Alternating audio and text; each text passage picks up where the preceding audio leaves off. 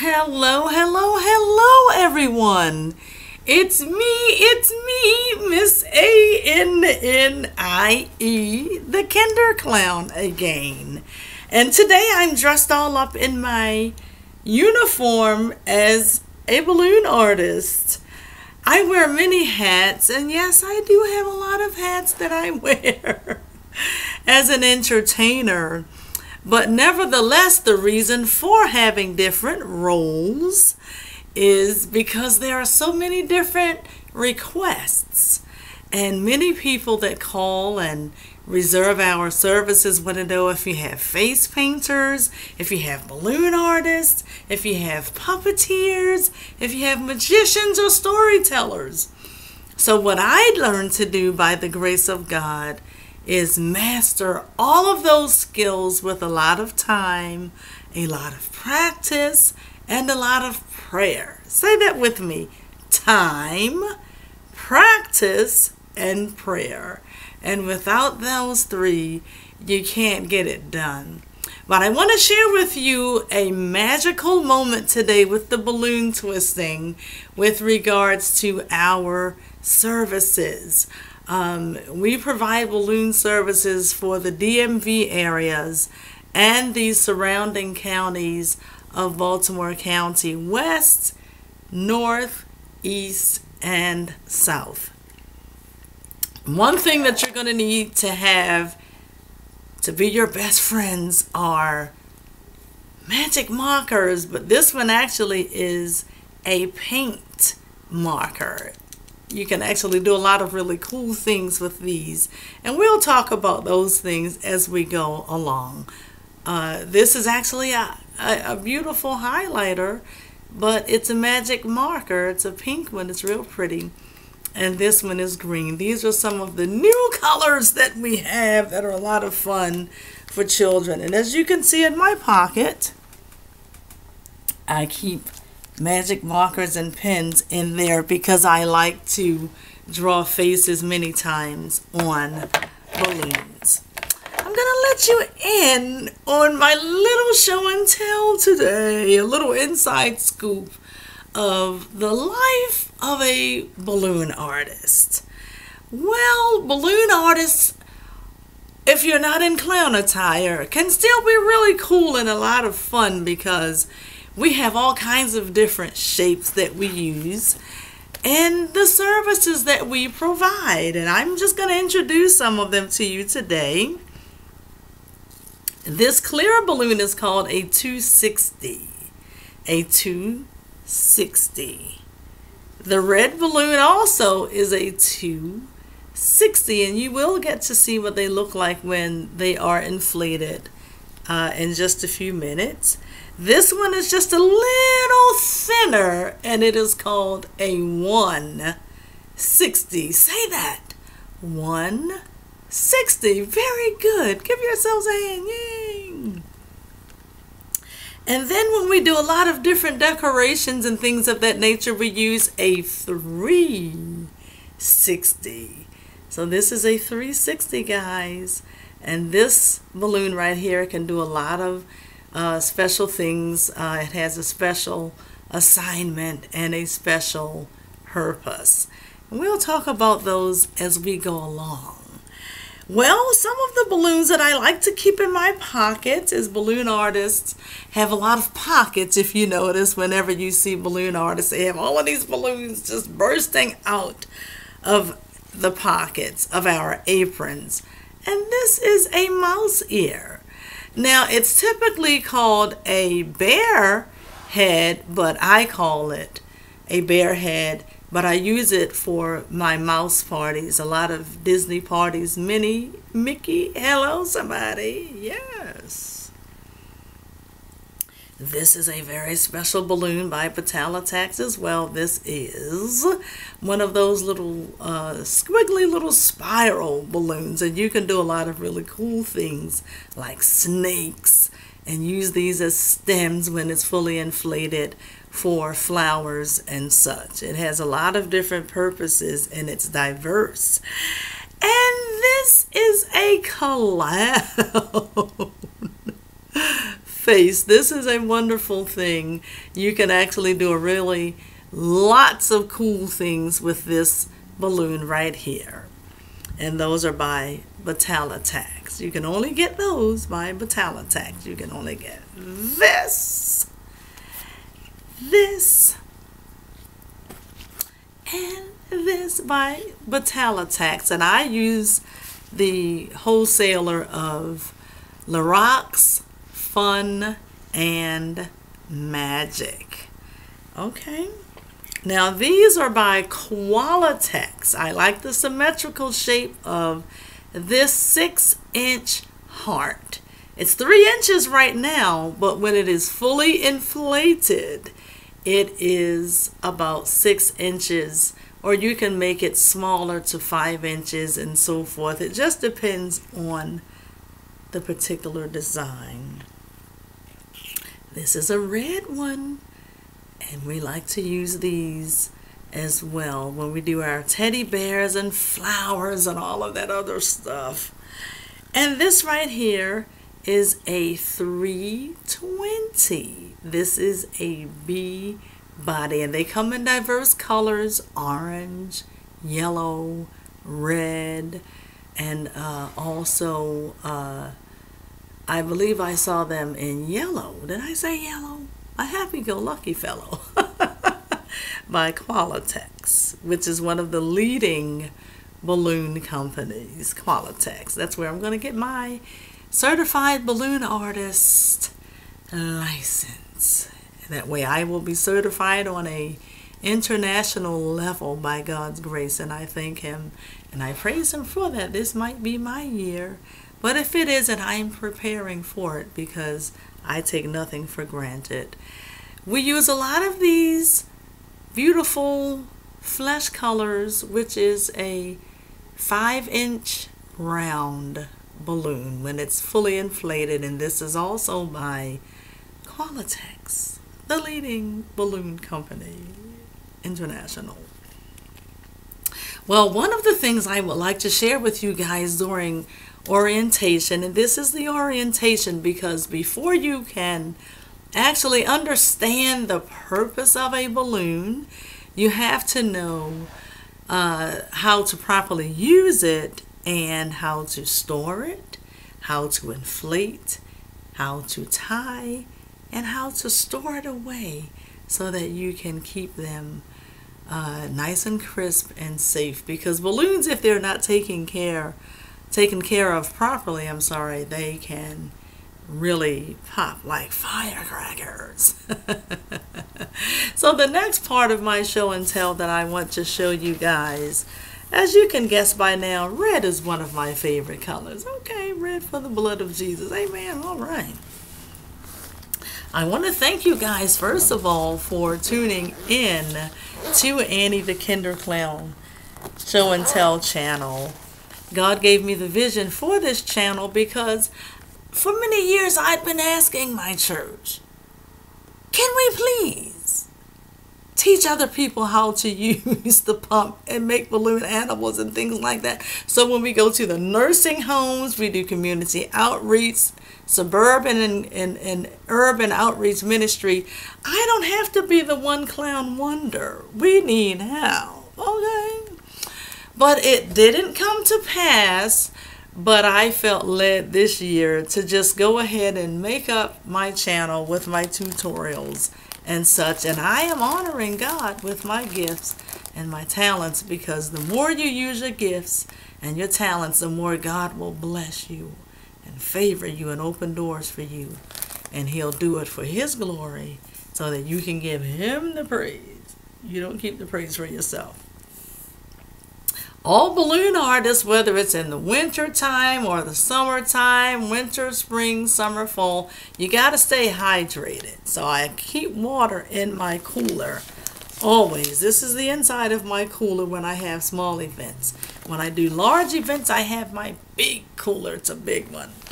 But in this cooler, I usually keep a frozen bottle of water, and then I keep a bottle of water that isn't frozen already, because in keeping your balloons safe, you want to always keep them in the refrigerator or in a cooler or in the cooler with an ice pack or any kind of element of ice. So that's what protects your balloons and keep your balloons from getting overheated and popping. And every balloon that pops, that's money down the drain, and I don't like to lose money. So you want to keep your balloons at least 2 hours ahead of time, especially in the summertime, before you go out to a show. You want to keep them in the refrigerator, or you can keep them in the freezer, but just keep them tucked away in a little bag or something, but keep the bag sealed. This, my friends, is, I feel, in my opinion, the very best balloon pump in the world. This is a Qualitex balloon pump. And the reason why I like this pump so much is because when I have birthday parties and small parties, or if I'm doing an event and I'm out and about and have to do walk around clowning, I can slip it in my pocket. And I can also take this little thing off of here and store balloons in the inside. If I want to put my markers in there, I can do that. It's always good to pack your bags the day before. Just don't be a slacker. Have everything organized and have everything ready. Now, guys, when you blow up and do the inflation of balloons, if balloons pop in your presence, guess what? You should be responsible to clean up after yourself after the venue and that particular job is over. If it's outreach, be a good steward and do the same. Now, when you're inflating your balloons, this is going to go in and out. As easy as that. Isn't that cool? And you can store things in here. Now, the purpose of having the magic markers in here is so that you don't forget anything. So you want to take those out before you start with inflation. So today, what we're going to talk about is inflation, tying, and we always talk about safety. Never give balloons to infants. Ever. I don't care if the parents cry, holler, scream, pull their wig off, pull the tracks off, pull their eyelashes off. Don't give balloons to babies. You can give the balloon to the parents. When you're using red balloons, ages should be at least 7 and up because their lungs are the same color. So you don't want to use pink, nor do you want to use red. Okay? When you're inflating your balloons, everybody, just make sure that you and your guests or your customers have a little room and a little space in between you. So I'm just going to show you how to tie and inflate today. And then we'll work on part 2 with how to make really cool stuff. Okay? So we're going to inflate it about 8 pumps. Count with me. 1, 2, 3, 4, 5, 6, 7, and 8. There you go. See, I've been doing this for a minute, so I kind of know. See that? See the length of that balloon? What you want to do, guys, is let a little burp out. See these 2 fingers right here? You want to tie your balloon around those 2 fingers, or just let enough out so that you can tie it around 2 or 1 finger. See that? You tie it around those 2 fingers. See my 2 fingers? And just bring it on through. This requires practice and patience. Okay? You don't want to pull on that nozzle. Some balloon designs that you do will require you to pull on the nozzle, but not in this case. Now, when you're doing evangelism, you can teach children really cool things like Bible verses, and then you can actually make balloon animals to actually make it more interesting. You can make a lesson out of anything. You can minister the gospel of Jesus Christ effectively with balloons. Everybody loves balloons, even the people in the nursing home. Oh my goodness. When you're doing evangelism, don't forget the elderly. They love the balloons as much as the children. Okay, so what did we say? Never give red or pink balloons to infants and toddlers, because the color of their lungs are still very close to the colors of these balloons, and it's not advised. And you should have first aid training, guys. When your church starts with these balloon classes, they need to be mindful of how to save somebody's life, because children will put balloons in their mouths and you don't want the kids to choke. So it's always best to pray before you leave out and ask the Lord to cover you and cover those children with his blood. Amen. Amen.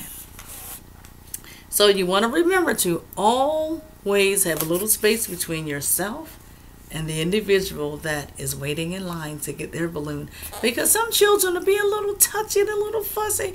Oh, that hurt me. And we don't want no problem. So always stay in character, be as pleasant and polite as you can be, and have a little petition of something in front of you to let them know this is where you can stand, and I'll be happy to be of service to you. I hope that inflation was a blessing to you, and I pray that you guys know just what to do. So I'm going to try it one more time with our clear balloon, okay? You first want to put the balloon on the nozzle. Sometimes you might have to use both hands. It just depends. Your eye and hand. Say eye, hand, coordination. That's what it requires. Your fine motor skills are your fingers. So you want to let your fingers do the work, but you want to work your eyes and your hands. So if you're not looking and you're trying to do what you see me do, that's not going to work, because I have years of experience, baby, by God's grace. So use your eyes and your hands. Okay, one more time. Let's inflate. You're going to pull that pump out, push it in, out, in. Don't pull it all the way out, because then the whole thing will come out. Just out a little, in, out, in, out, in, out, in, out. Watching it, in, out. Okay, now I'm going to let the air out. We're going to try it one more time. Putting your balloon on the nozzle. Here's the nozzle of that balloon. Do you see it? You take that nozzle and you you take that balloon, the opening of that balloon, and put it on your nozzle. Go in, go out, in, out, in, out, in, out, in, out. Hands, looking at your hands, looking at your pump, looking at the balloon. Okay, because you want to keep your eyes on the hands, the pump, and all of that, so that you can see how much progress your balloon has made with the inflation. And like I said, tying, once you can achieve tying, you got it, baby. You on your way. It takes practice, prayer, and patience. Say it again. Practice, prayer, and patience. Okay, you let a little air out, a little burp.